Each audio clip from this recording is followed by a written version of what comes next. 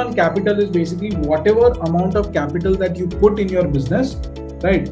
How much return you are able to generate. It's like basically it's an interest that you on your savings account on your FD, or I think ROCE as an individual investor, we understand that, okay, if we have bought a share of any company and if the share grows, I think whatever return that we make on the money that we have put in that business is my return on capital employed. So this is very important parameter that companies look at, how to measure it. So you look at all your operating profit, which is what we have seen in our previous example. So you take all your operating profits divided by all the capital, operating capital in your business. And what is operating capital? Is all your fixed capital, which is your property, plant and equipment. So something which you get from your balance sheet. Then you look at all your operating assets, which is inventory and the receivables from your customers. Then you take all your liabilities, operating liabilities, which is all your, say, payables to your vendors and other provisions if you have any, right? So take that divided by, take your operating profit divided by your capital employed, you get a return. Now, how to read this particular aspect, right? So returns is basically, say for example, there are two companies. Company A is generating operating profit of 100 crore. Company B is also generating operating profit of 100 crore. Now, and on the same sales, basically, both the companies have sales of, say, 500 crore. So we are saying both the companies' operating margin is 20%. But which company is giving good returns to its investor? If we have to calculate, then we will see that company A is basically requires 1000 crores of capital to generate this 100 crore of return, whereas company B needs 500 crores of capital to generate this 100 crores of revenue, right? Sorry, operating profit, which means company A has 10% return, whereas company B offers 20% return to the company. So this is where ROCE comes into picture.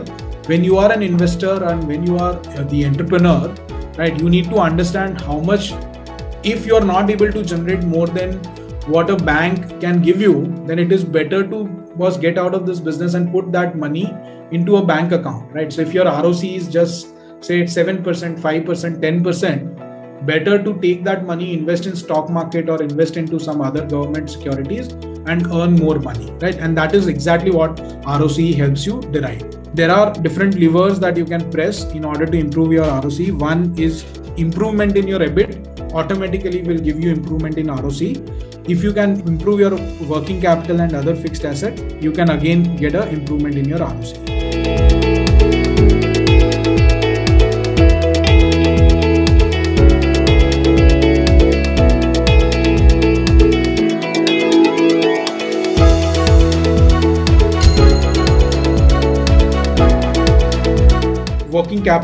Working capital is nothing but it's a lifeblood of your business. You take all your existing assets minus all your current liabilities will give you working capital. And existing assets or current assets are inventory, cash, receivables and all your prepaid expenses, whereas liabilities are all your payables to the vendors, loans, your utility bills and the salary wages that you need to give to your employees. Assume that your company buys raw material on day 0 from a vendor. That vendor offers you 30 days of credit. You take around 60 days time to convert raw material into finished goods, right? So you basically from day 0, vendor gives you material. You take 60 days to convert your raw material into finished goods. But in between 30 days, you have to give your vendor money and you are yet to sell your finished goods. On day 60, you sell your finished goods to your customer and customer says that, okay, I'll pay you after 30 days, right? So the cash which has gone out of your system on day 30 will return back in your system on day 90, right? When your customer pays back to you. So this 60 days is nothing but your working capital cycle. And the way to calculate is basically your days of payables plus your days of your receivables, right? Minus your inventory days, which is 60. So 60 plus 90 minus 30 is your 60 is your working capital cycle for this. So the best situation, you have option A where supplier pays you on cash on delivery. So you don't have to say supplier, you have to pay supplier to a cash on delivery.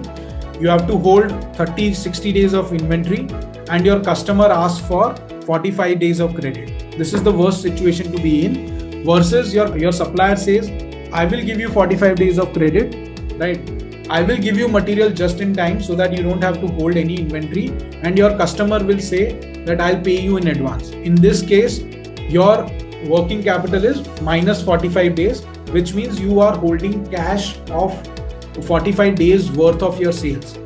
Whereas in the first example, your working capital cycle is positive 60 days, and in that case, you need cash of worth of 60 days of your sales. So if you are selling, say, 365 crores in a year, which means you need 60 crores of cash to run the business, right? Whereas in other case, you don't need money. You are actually sitting on a cash of 45 crores.